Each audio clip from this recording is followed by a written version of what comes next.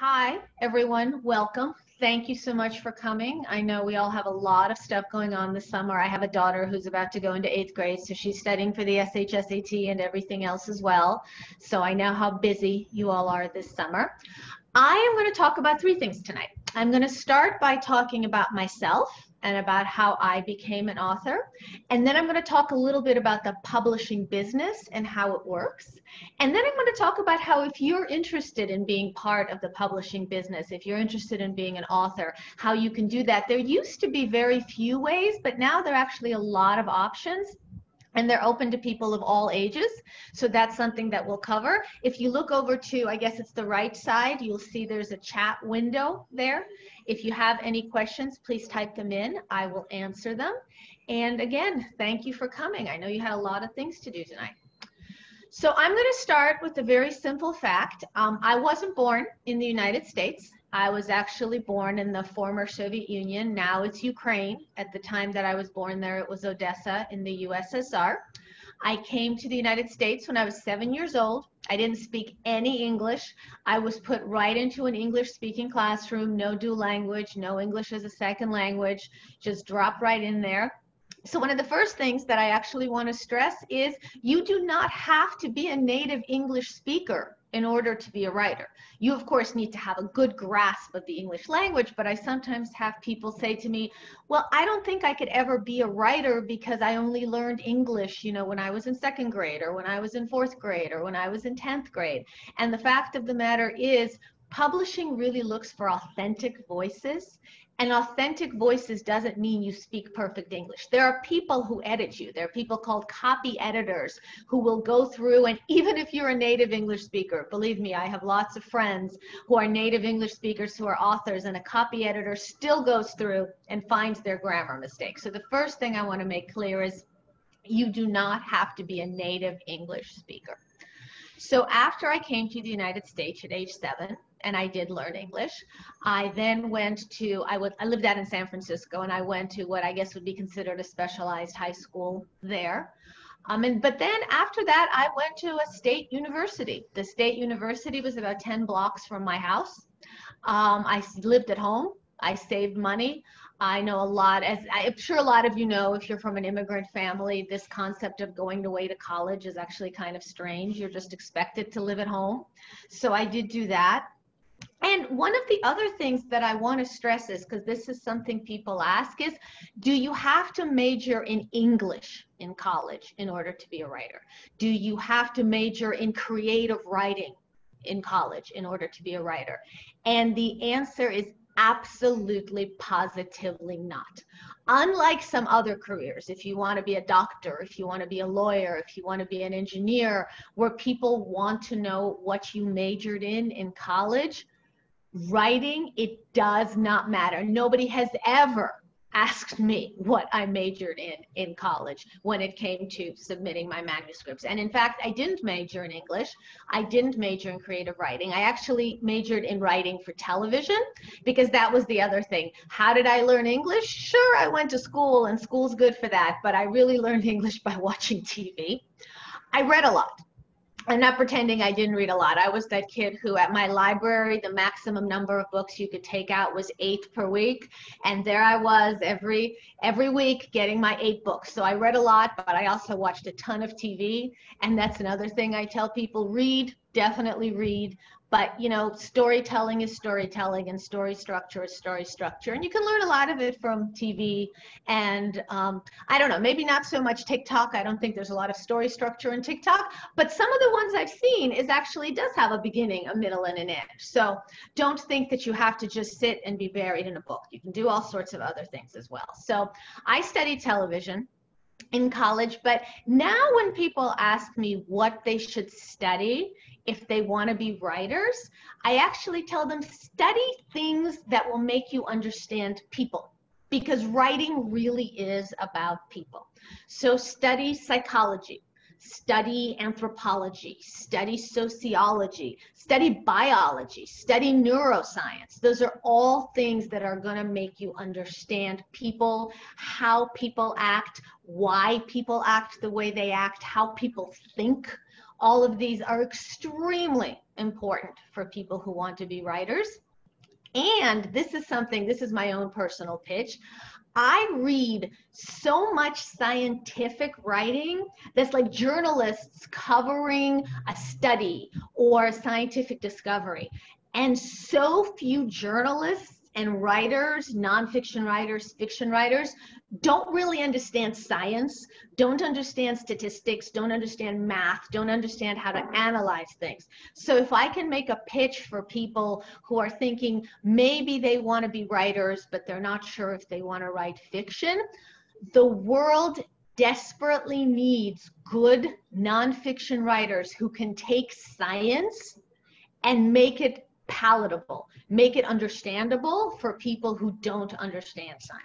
So I think if you love writing, but you also love math and you love science, or you love statistics, or you love computer programming, or you love engineering, there is a great need for people who can take very difficult technical information and who can turn it into something readable for non-technical people. So that's definitely something I want people to consider. Also consider studying history. History will certainly teach you about people, at least what they do, if not why they do it. And the other thing is live life, because if you want to write, you have to have something worth writing about. And it's very difficult to write without having experienced things. So have fun, do slightly dangerous things. I mean, I now have this fear that there are parents sitting behind their children saying, no, no, don't listen to her, she's crazy. Don't do terribly dangerous things, but take some chances, because taking chances is experiencing emotion, and writing really is all about emotion. Whether you're telling a fictional story or you're telling nonfiction, the fact is for nonfiction, you still have to make people feel why they should care. And it's very difficult to write about feelings if you haven't experienced them. So here's my college piece. You don't have to study writing. Study whatever you're interested in. Study whatever aspect of human beings or history or science that you're interested in. But also don't forget to live life a little bit too. It's very important that if you're going to write, that you have something interesting to write about. So that's about what you can do in college.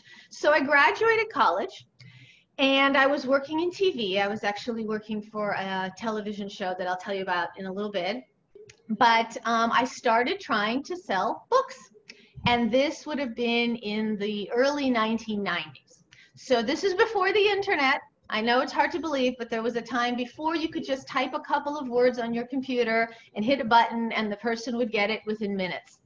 What we used to have to do, first of all, we would type on a computer, but if we wanted to send that information from our computer, we had two choices. One is we could put it on a disk. It's about this big. It's called a floppy disk. The information was put on the disk, and we actually had to mail it to someone through the United States Postal Service, or walk and hand it to them. We could do that too. Or we could print things out, but it wasn't the laser printers that you're used to. It was a dot matrix printer, like it typed each line almost in real time. So if I had to do a manuscript of about 300 pages, and that's about what a novel is, by the way, it's about 300 double-spaced pages. Sometimes it's 400, but 300 is about a minimum. And it would have to type everything out. And usually about halfway through, I would run out of printer ink, and I'd have to get more printer ink, and then the color wouldn't quite match. And so after you had printed out your 300 to 400 pages, you put them in an envelope with a cover letter to a publisher. It was called an unsolicited submission. Unsolicited means they didn't ask you for it. You were just sending it over the transom. And here's the most depressing thing. You had to put a self-addressed stamped envelope so that if they didn't want your manuscript, they would send it back. So you had to pay them to reject you. That's what it came down to. So I was writing these stories, and I was all of 20 years old. So as I had said, I hadn't lived that much, which is why I'm urging people to live. And I was sending out these books, and I was paying them to reject me, and they were coming back. I must have done, I don't know, 5 or 6 full manuscripts that got rejected by publishing house after publishing house after publishing house.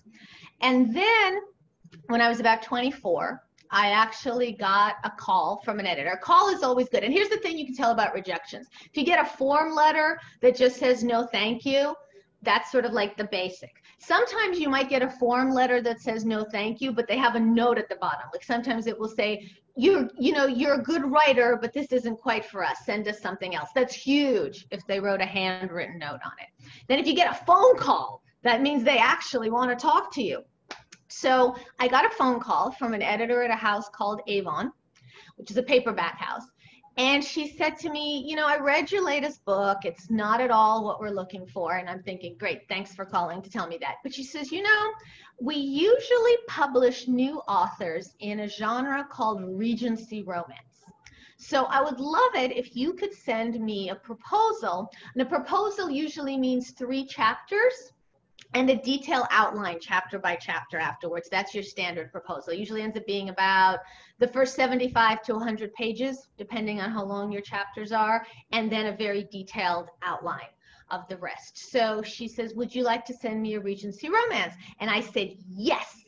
And then I hung up the phone and I said, what's a Regency romance? So this is actually something that I also urge people. If someone says, can you do this? Say yes. You'll figure out later what it is, but yes, just go with yes. Shonda Rhimes wrote a book called The Year of Yes. Say yes to everything. So I hung up the phone and I wondered what a Regency romance was. So I went to the library. Librarians are our friends. And I checked out 8, remember the maximum you can do. I checked out 8 Regency romances, which turns out to be romance novels that are set during the Regency England period, which is a very brief period, but think of Jane Austen, Sense and Sensibility, Pride and Prejudice. Those are usually Regencies. So I read them all in like 3 or 4 days, all 8 of the books. They weren't that long. And I wrote in a week, I knocked out 3 chapters and a synopsis, and I sent them to her, and I said, okay, well, that's that. Because usually back then it used to take up to 6 months to get an editor to give you an answer because they had so much to read. So many people were sending in unsolicited material that you could wait 6 months to pay them to reject you. So, but she called me a week later, and she said, I love it. Can you have the rest of the manuscript on my desk by next week? And I said, it's not polished yet, because that sounded better than it's not written yet. So I wrote it. I took another 3 weeks and I just knocked it out in this fever of literally writing 8 hours a day like it was a full-time job. I was lucky at this time. I was still living at home, as I said, so I wasn't paying rent. I was just working a little bit part-time in a doctor's office, and I wrote the rest of the time, and I sent it to her, and they bought it. And the funny part was the editor said, she was the junior editor. Junior editors have to read all the stuff that comes in. They call it the slush pile. And she said to me it was the first book that she'd ever pulled out of the slush pile that she took to her senior editors that they agreed to buy. So it was a big deal for her. It was a big deal for me. And that was the first book that I published. Now, here's the thing about writing books. Unless you're Stephen King, unless you're J.K. Rowling, unless you're one of the huge, huge names that, when you walk into a bookstore, you see right there, you don't make enough money to live on for a book. So I sold the book, and then I went to work. And how did I get my first television job? There was a cable channel called E! Entertainment, and they had just launched a show about soap operas. And I had been watching soap operas pretty much nonstop from the time I was 10 years old, because remember how I told you I learned English from watching soap operas? Soap operas are great for learning English because something happens, and then people talk about it and talk about it and talk about it. So you learn all the words because they keep having the same conversation over and over again. So I've been watching soap since I was 10, and I watched this show, and I wrote a letter to the executive producer of the show, which I got off the credits. I just read at the end, it said executive produced by, and then I looked, and again, this is before the internet where I actually had to look up their address by calling a telephone directory and everything else, and I wrote them a letter, and I said, I think your show is good, but here's what it's missing. It's missing me. And here's what I could bring to your show. And I explained I could do this, and I could do this, and I can do this, and I can do that. And they called me. Phone calls are good. This is all before email. And they called me, and they asked me to come down I was living in San Francisco. The show was filmed in Los Angeles. So I flew down and I interviewed with them, and they hired me for a week just to test me out. And they ended up hiring me, and I came in as an associate producer, but by the time the show was over a year later, I was the writer on that show. So here's the other thing. Be bold, put yourself out there. And this is not me, an extremely outgoing person, telling you, you might feel, I can't put myself out there. I don't know how to do that. I'm an introvert, or I'm shy, or I'm not comfortable. Here's the thing, put yourself out there even if you don't feel comfortable, because I am not comfortable. I am to this day, if I have to cold call someone, which is when you call someone and they're not expecting a call, I get nervous. I sometimes even script out what I'm going to say. So I am not an extrovert. I'm an introvert. I'm extremely shy. But when I want something, I push for it. And that's really the only way to do it. As I said, I kept sending in books one after the other, even though I kept getting rejected. I wrote a letter to them telling them why they needed me, even though they hadn't asked for me. So that's my other piece of advice. If you want to do anything, this doesn't just have to be writing. It doesn't just have to be TV. You have to understand, you have to be bold. So now I'm going to talk a little bit about the publishing business. So after I sold my first book, it was a Regency romance. It was called The Fictitious Marquis. Then I sold a second book, also a Regency romance, called Thieves at Heart, at which point they closed that line. I have killed a lot of genres, and they closed the line for Regency romances. So I had to start all over again. Literally, I thought, when I sold my first book, I thought, that's it. From now on, I'm going to be able to sell every book I write, because now I'm an established writer. Doesn't work that way. So after the Regency line was closed, I had to start all over again. They wanted to write a contemporary romance. So I must have done 5 or 6 proposals before they finally bought one. That one was called Annie's Wild Ride. And my contract was a 2-book deal, which means after they bought Annie's Wild Ride, they would buy my second book. But guess what? The editor who bought Annie's Wild Ride quit. So they bought in a new editor who didn't like my work at all. So they didn't want my second book. So the second book had to go to a new house where an editor bought it and then quit. So the editor who bought it didn't finish editing it, which means it was given to a new editor who wasn't particularly interested in it. And after that, I didn't sell another book for about 5 years.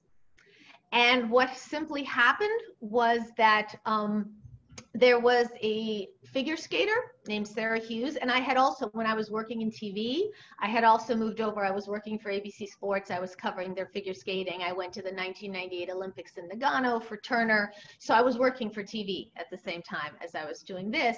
And an editor who was looking for someone to write a book on Sarah Hughes, who was a figure skater, was speaking to another editor. Actually, it was the editor who had first bought my book almost 10 years earlier.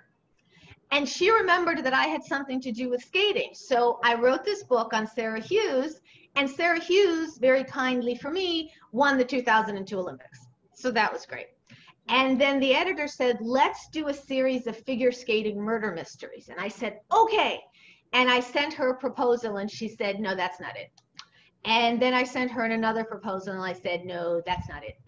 And then they had, most of you don't remember because this was in 2002, it was 18 years ago, they had a judging scandal where they thought a judge had been bribed to have one couple win versus another. And I wrote her one line. So this was after I had sent her 300-page proposals, and she said, no, that's not it. I sent her one line. I had email by then because we've moved forward in time. And I said one line. I said, someone kills the judge who gave the Russian the win over the American. And she said, yes.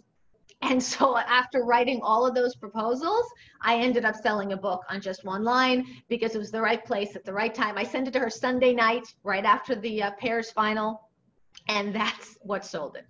So I did 5 figure skating mystery novels, and then they ended that series, and I had to start all over again. I had moved on at that point to working for 2 soap operas, As the World Turns and Guiding Light, and I wrote tie-in books, which means I took the characters that were on the show and I wrote books about those characters. And then the shows were canceled. and I had to start all over again. I hope you're really getting the message here. Is the issue with writing is, again, unless you're J.K. Rowling and you've written the first book in a series that was a massive success and they want you to keep writing them. If you're Stephen King, who has been selling books forever, you're constantly having to reinvent yourself. At this point, I'd written Regency romances and contemporary romances and nonfiction and 5 figure skating mysteries and 3 soap opera tie-in books. And again, I was starting all over again. And then there were multiple years where I couldn't sell anything. Now, I don't know those of you who have taken writing classes, if you've heard your teachers or whoever was doing it tell you to write what you know. There's some good advice there and there's some bad advice. The good advice is, as I said before, it's very difficult to write about feelings you haven't felt. It's very difficult to write about experiences you haven't had. On the other hand, I'm not suggesting those of you who want to write horror or science fiction that you need to go to the moon or that you need to meet a zombie, or if you want to write fantasy that you have to be a fire-breathing dragon. Because at the core of all those things, it's still real emotion. When you watch The Walking Dead, yes, it's gory and disgusting, but you're really watching it for the people. The Star Wars trilogy, which has been going on since the 70s, yes, the effects are amazing and it's a long time ago and far, far away, in a galaxy far, far away, but it's the characters that people remember. So it's perfectly possible to write what you know as long as that's the core and that's the emotion at the center of it, and then have it be set in the future or the past or in another country or anything else. But we're also at a moment in publishing which is very interesting. Publishing has for a very long time been very white, very wealthy, at best middle class. And publishers are waking up slowly but surely to the fact that there's more people in America, there's more people in the world than just F. Scott Fitzgerald, who writes about East Hampton, or even a wizarding boarding school, which is still kind of an elite environment. So one of the things I want to talk about, and this is extremely important, I think, especially for all of you, is that publishers are looking for authentic voices. They're really looking to hear about your experience, whether you're an immigrant, whether you're a person of color, whether you're a person who identifies as LGBTQ, just something that takes you out of the mainstream that might remind people that there's a much broader world out there. So when people come to me now and they talk about what to write about, I say, let it come from you, because it might be the same old story. Let's be honest. I think somebody said there's only 7 basic plots. Some other people have stretched it to 12, but I'm sure those 12 are more just variations on the 7 basic plots. We've all heard the man versus man, man versus nature, man versus himself, man versus the supernatural. The plot is not what's important. It's the people who are in it. It's how the plot unfolds. It's what you can say. And in fact, as I'm here, I'm talking about a book that just came out on July 14th. It's called The Nesting Dolls, and it takes place in the Soviet Union. It takes place in the Soviet Union during the 1930s, which is when they had what was called the Great Terror. At the time, Stalin was president of the Communist Party, and people were disappearing off the streets. If somebody made a joke that somebody was offended by, they could be arrested, they could be sent to Siberia, they could be executed. It was all about making sure that you said the right thing and that nobody said, oh, I heard him say something the other day against the government. People were that terrified. It was the Great Terror because people were living in terror. It takes place during the 1970s. In the Soviet Union, and that was called the Great Stagnation. That was during the time, I don't know, those of you may have studied the Cold War. It was at the time when basically the Soviet Union, people weren't starving. We're not talking like the Cultural Revolution in China. That was closer to what was happening in the 30s. But people were basically, there was nothing. People stood in line for hours or hours to get food. There was no clothing. There was no furniture. You had to know someone to get anything. People were living 5, 6 families to an apartment where everybody had a corner to themselves in a room. And you also had movements coming up. You had the Free Soviet Jewry movement, which was to get the Jews to leave the Soviet Union. You had various ethnic groups, Armenians, Azerbaijanis, Georgians, Kazakhs, Uzbeks, people trying to break away from the prison that was the Soviet Union. And then the third section takes place in present-day Brighton Beach, Brooklyn, which many of you may know has the large Russian-speaking community, and what it's like to be an immigrant child or to be the child of immigrants, where your parents and your grandparents have lived through these things that you can't even possibly imagine, but you have to sort of process them, and the guilt that comes with it, and the responsibility that comes with it, and the attempt to want to be part of the larger group, but still keeping what's unique about you. All of these issues that are both universal and very specific. And the reason that I'm telling you this story is write what you know. I had been trying to sell a story that was set in the Soviet Union since the very first day. Remember those books I said I sent and got rejected constantly before, the Regency romances? One of them was set in the USSR, and the feedback I got from all editors was, nobody's interested in the USSR, nobody's interested in historical, nobody's interested in contemporary, nobody's buying those books. Maybe if you wrote something about Imperial Russia, you know, the Tsars, Anna Karenina, people writing in troikas, people wearing fur muffs, maybe. But I wasn't interested in that because that really wasn't the world that I knew. So I didn't pitch it. Until about 3 years ago, I was speaking with my agent, and she said to me, you know, Russia's really hot right now. And I said, wow, that's a surprise. I'm sure we can all guess why Russia's really hot right now. But the point is, what I had to say now was suddenly valuable, whereas 30 years ago, nobody wanted to hear it. And the reason I'm saying it now is because publishing is really looking for young voices. As I said, they're really looking for young voices from people of color. They're really looking for immigrant narratives, LGBTQ, anything that takes you outside of the mainstream. So for kids, or anyone really, but especially young people who are asking me, what should I write about? I said, write about not yourself, because that's self-indulgent. If you just end up writing about yourself, it's interesting only to you. But write about some of the issues that are important to you, and that might be universal. So the question then becomes, well, okay, you're telling me to write. How, who, when, to where? I don't know what to do. There are a couple of different paths that you can take to publication. The first is the basic traditional path. It's the one that I did when I said that I sent things to traditional publishing house.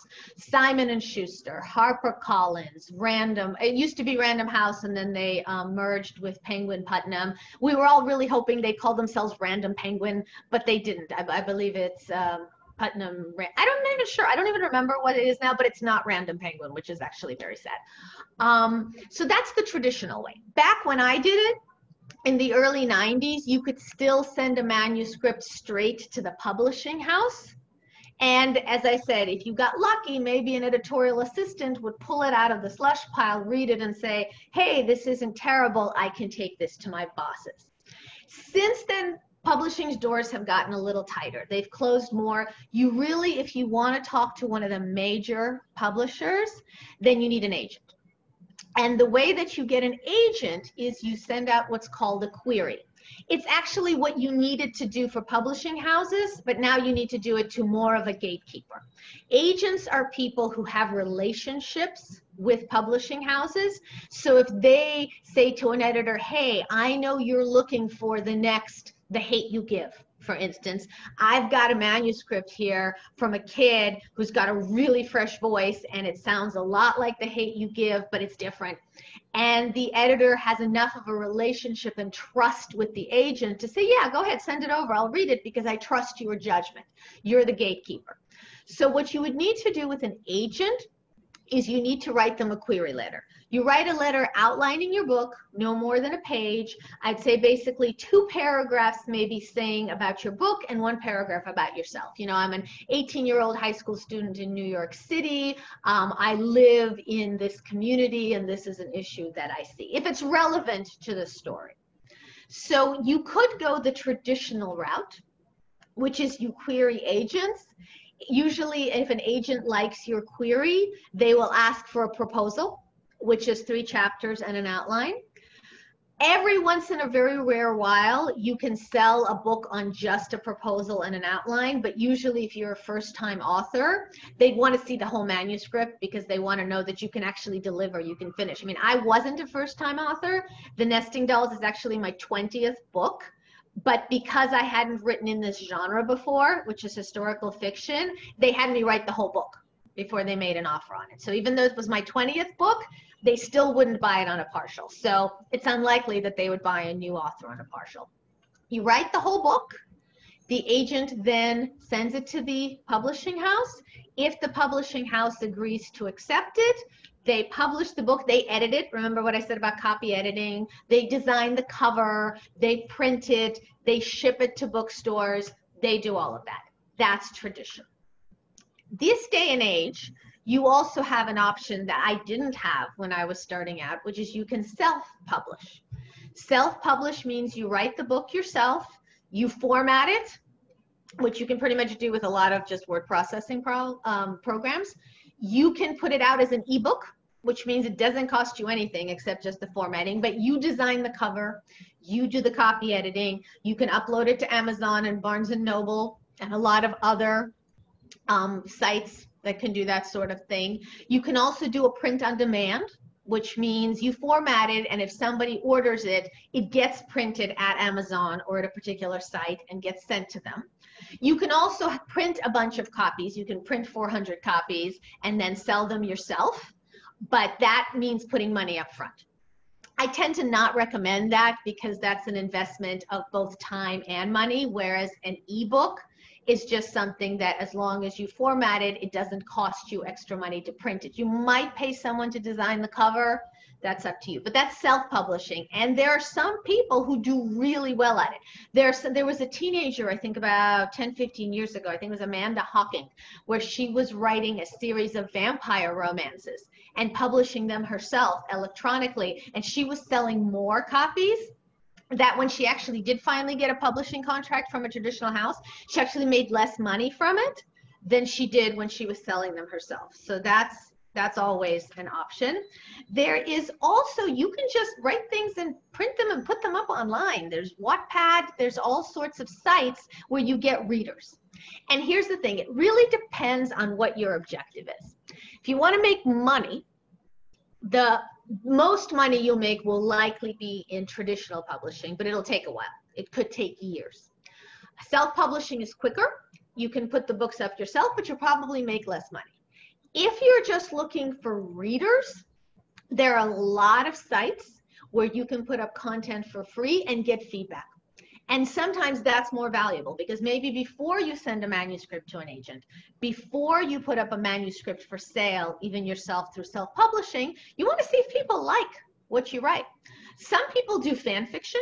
They'll write in the Harry Potter world, or they'll write in the Star Wars world, or they'll write in the Vampire Diaries world or anything else, just to see if people like their stories and how they handle their characters. Some people do original works, but again, it really depends on what your objective is. So there is a business side to this, and there is a personal fulfillment side for this. If you just want to get people's feedback, and some of it will be negative. I'm sure I'm not telling you anything you don't know when I say there's some mean people on the internet. And some people just like to troll, and that's unfortunate. But the fact of the matter is, if you just want people to read your writing, there are all sorts of options there. And if you want to write professionally, you can start by putting your work online and seeing what kind of feedback you get. You can put your work online self-publish and see if people will pay for your work. And at the same time, you could be working on another manuscript that you could also be shopping to an agent for traditional representation. You don't have to pick just one. This isn't like all of us by this Friday have to decide remote learning or hybrid learning and you have to commit to just one. You can do hybrid publishing. You can self-publish for free, you can self-publish for cost, and keep working on other material at the same time. So this has been a little bit of my background, how I came to write The Nesting Dolls, which is available right now at your favorite bookstore or online if you don't want to go out and touch anything.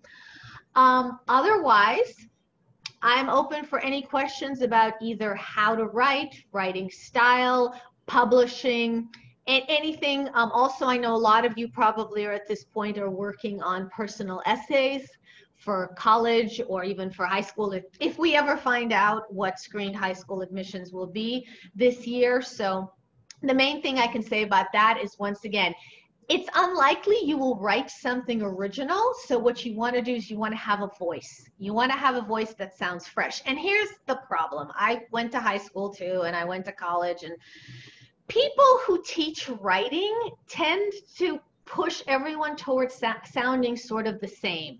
And it's very nerve-wracking because you don't want to really sort of take a chance and sound different and sound goofy. But if you want to stand out, whether it's for publication or whether it's a essay for college admissions or for high school admissions, you want them to see you.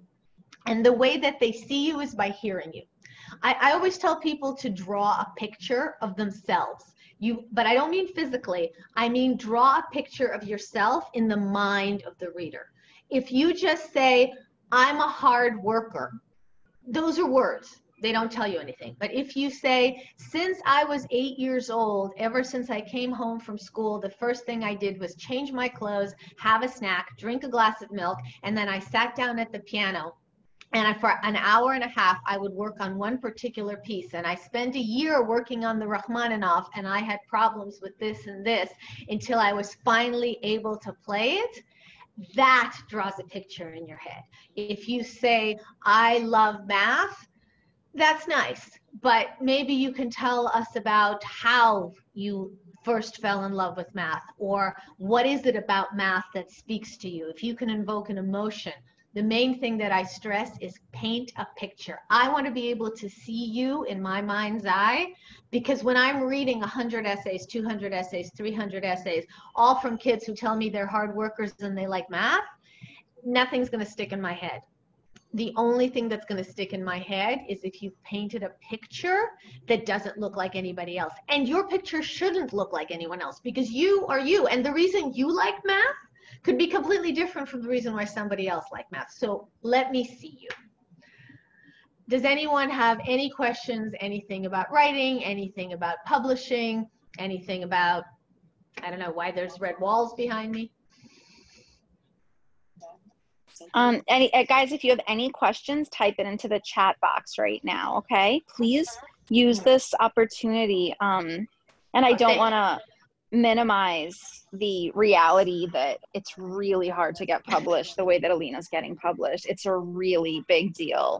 I mean, I think I'm pretty cool, but we self-publish, so I'm just letting you guys know. So here we have a question from Fatima. What do you do when you get writer's block? That's a really great question.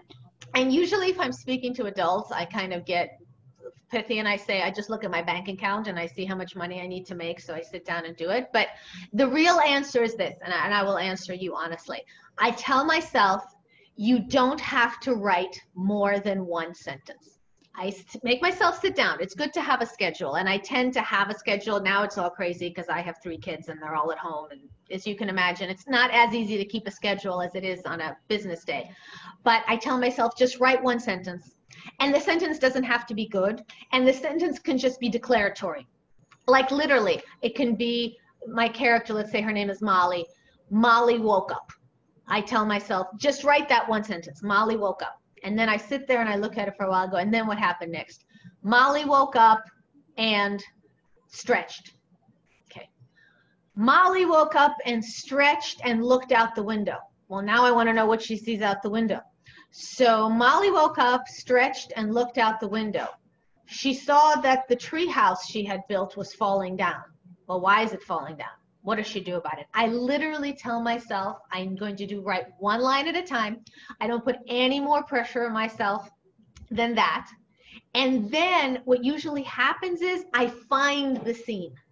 I may have written 3 paragraphs by the time I found out, the scene is about the fact that someone has come in the middle of the night and stolen something out of her treehouse. So now I can get rid of the paragraph about Molly waking up. I can get rid of all that. I can just start from there. A lot of stuff that what you write, you're looking. It's like Michelangelo once said that he didn't sculpt. The sculpture was in the marble. He just had to find it. He just had to keep getting rid of things until he had to find it. And that's sort of what writing is. You have to find out what you're trying to say. Also, sometimes it's good to just start with a declarative statement. This is the scene where Molly discovers that someone stole her treehouse. and then go from there. If you make a statement of what's going to be. There's a writer, Janet Daly. She publishes, I believe, about 40 books a year. She is very, very prolific. And she once said, it's easier to rewrite a bad page than a blank page. Because the fact of the matter is, if you wrote crap, and I write crap, in fact, I am not thrilled with what I wrote today. I'm hoping maybe out of the 10 pages I wrote today, there's a paragraph or two that's decent. But it's easier to rewrite bad than if I'm just staring at a blank page. So short answer to writer's block, write just one sentence, and then write what happened after that, and then write what happened after that, and then write what happened after that. And maybe then you'll figure out what it is that you want to write about. Can you elaborate on hybrid publishing?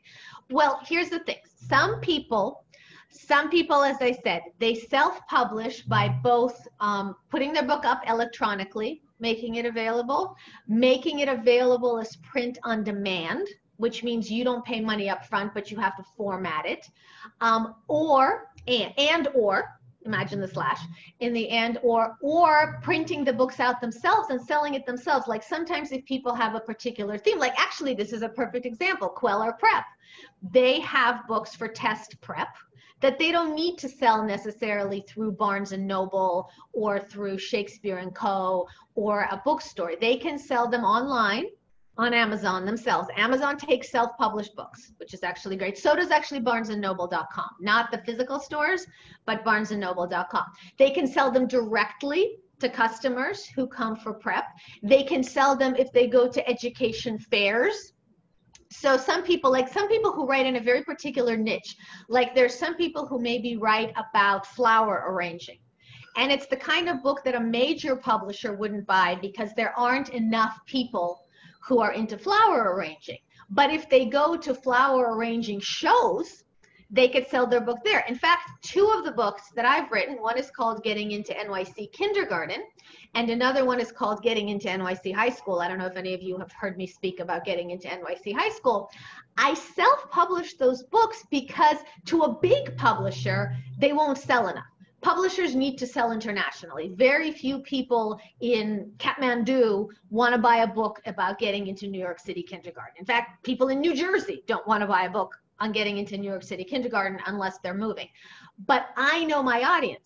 My audience here in New York, I speak at Kweller Prep. I speak at private meetings. I have a website. So that is exactly the kind of niche publishing that you can do if you're writing about a topic where you know where the audience is better than a major New York City or any other publisher would. So that actually is an example of hybrid, is that you could do some things electronically, you could do some things in print, you can make partnerships. For instance, with my figure skating mysteries, after they were published traditionally, they were published by Berkeley Prime Crime, which is an imprint of Berkeley Books.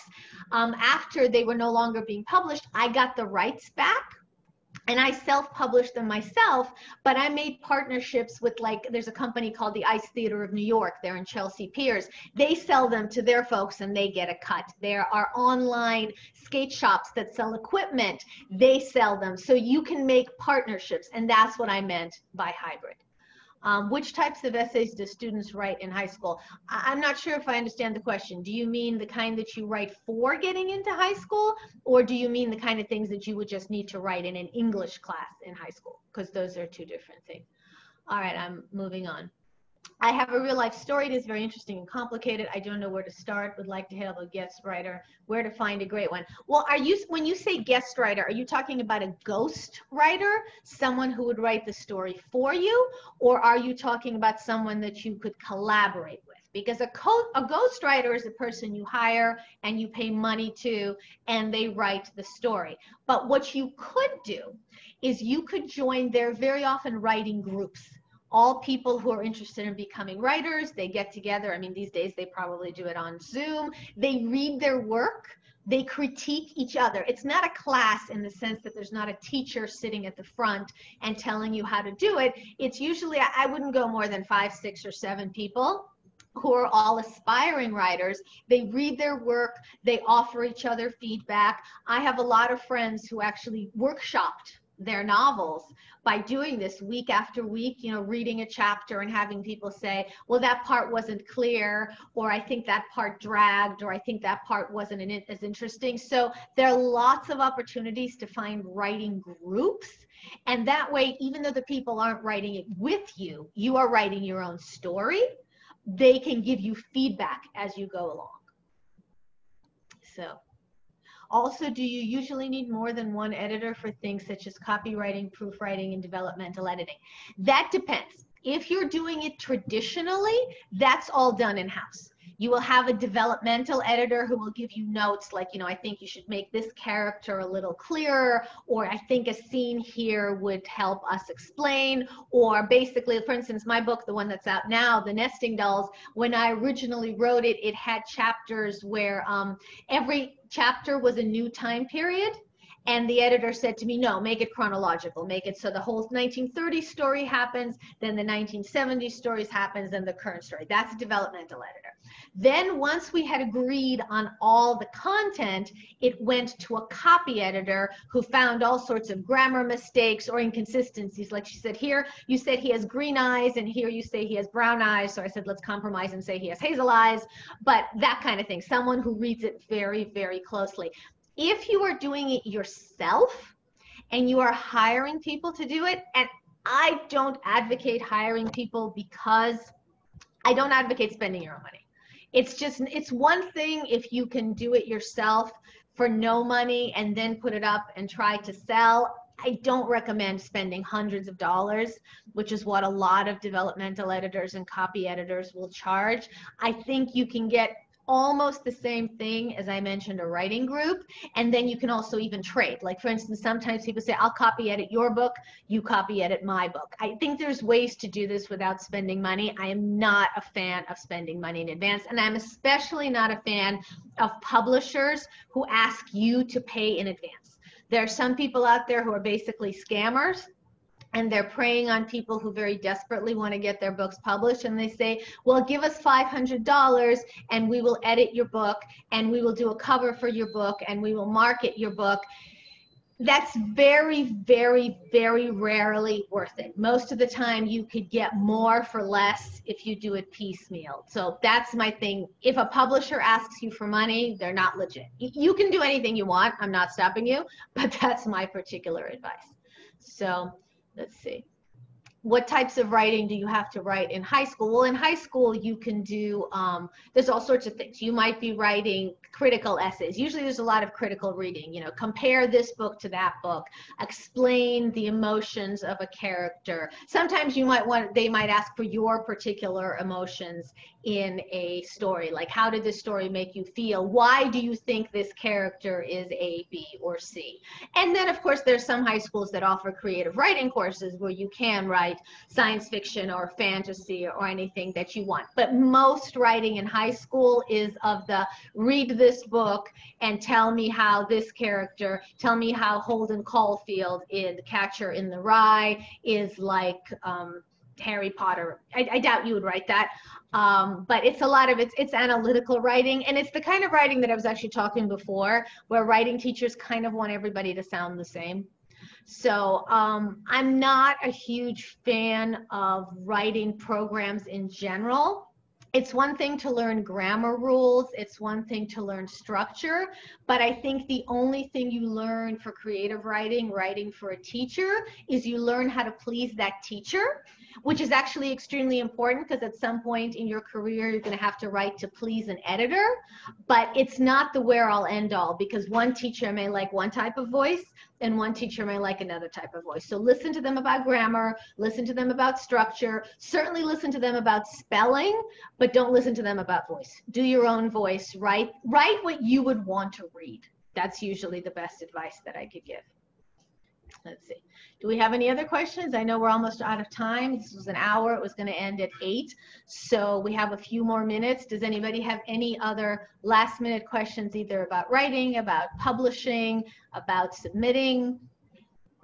I have a lot to say. As you can tell, I like to talk. So I'm looking in the box. I don't think we have any more questions. at this point, Francis, if you're still there, I don't know if you want to sort of sum up, if you want to say anything, or whether we'll just say goodnight and thank you everyone for coming. And if you're interested in my book, my website is alinaadams.com. You can see I have all my books up there, starting from the very first ones. If you actually want to see what a first book looks like, someone, I think I was 23 at the time, that's The Fictitious Marquis. It's the very first one, to The Nesting Dolls, which is out right now. I definitely think there's a difference. I think my early books are much younger, even though they take place in the what is it, the 18th century. I still think they sound kind of like a kid writing in the 1990s. It's for a long time in my career, I was writing about people older than me. Basically, when I wrote both Annie's Wild Ride, which I wrote in '98, and a book called When a Man Loves a Woman in the year 2000. In the year 2000, I was, how old was I in the year 2000? I was not even 30, and I was writing about characters in their early 40s, and the same thing. And I read them now, actually, when I re-released them as electronic books, I reread them, and I thought, wow, I thought I knew what older people sounded like, but I didn't. Did I build my own website? Okay, here's where I confess. I have a husband. He's very good at tech. He built it. So most people build their own. It's actually not that hard. You can use WordPress and you can use other things, but I cheated. I married someone who knew how to do it. Anything else? Okay. All right. Thank you very much. As I said, you can go to alinaadams.com. You have all my books there. You can see how they go. And have a great evening and good luck. Francis, thank you so much. I'm here. Everyone, let's type thank you into the chat. Hold on, I'm going to go off here. Everyone, let's type box. I'm really glad we got to listen. And behind the scenes, I'm honored. We had a nice peek and information. And Goldie's going to say goodbye. Let's go do a cameo with the doggy. She always gets a cameo in the videos. Goldie. Yay, Goldie. And this is actually one of our school teachers. We are starting our homeschool program, which I assume Alina's heard about already. Okay, so that's it. Come, Goldie. Let's say bye to everyone, Goldie. All okay? Right. Bye, everyone. Good night. Thank you, everyone. Thank you for listening. Thank you, Alina. This was so great. Bye, everybody. Bye. I'm going to end the recording, okay? Bye. All right, everyone. Say thank you, guys. Say thank you. Thank you. Thank you. Thank you, guys.